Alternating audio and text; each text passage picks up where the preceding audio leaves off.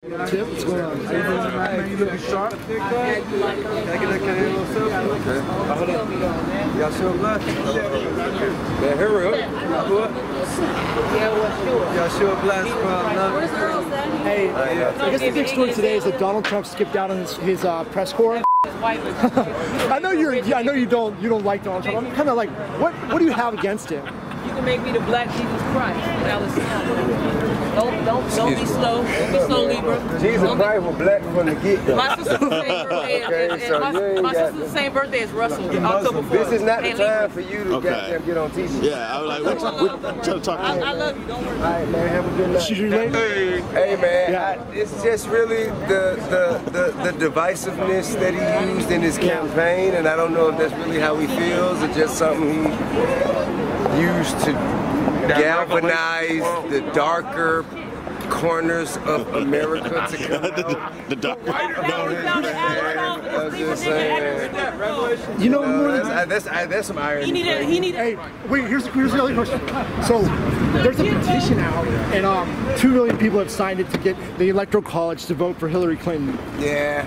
Like, what do you make of that? I think it's possible. For one, I think it's 5 million people have signed it, and for two, I think it's possible, not necessarily probable. I just think, man, all of the people who are up in arms about it, myself included, you know, we just didn't do enough in enough time to have things, you know, fall in our area.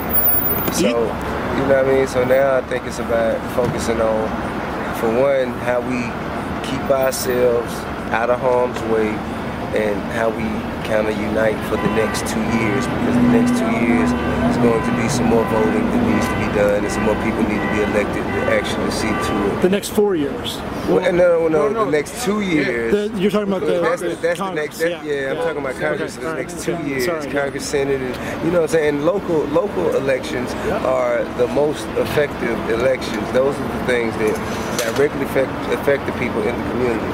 You know what I mean? Now, of course, in the 4 years.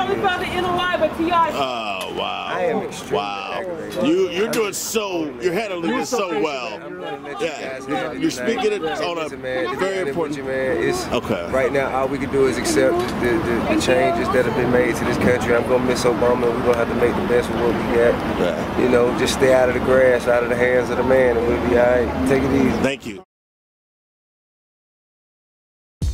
Splash News TV. We keep up with a lot more than just the Kardashians.